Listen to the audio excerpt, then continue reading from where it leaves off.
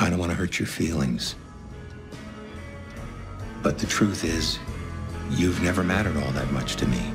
Why have regrets at all? What's the point? You're just going to keep hurting people. That's not true. Jimmy, this is what you do.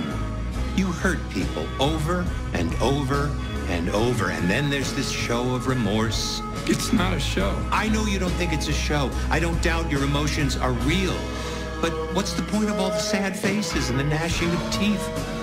If you're not going to change your behavior, and you won't, in the end, you're going to hurt everyone around you. You can't help it. So stop apologizing and accept it. Embrace it. Frankly, I'd have more respect for you if you did. Tell me why. I'm your brother? We're supposed to look out for each other? Why were you working against me, Chuck? You're not a real lawyer.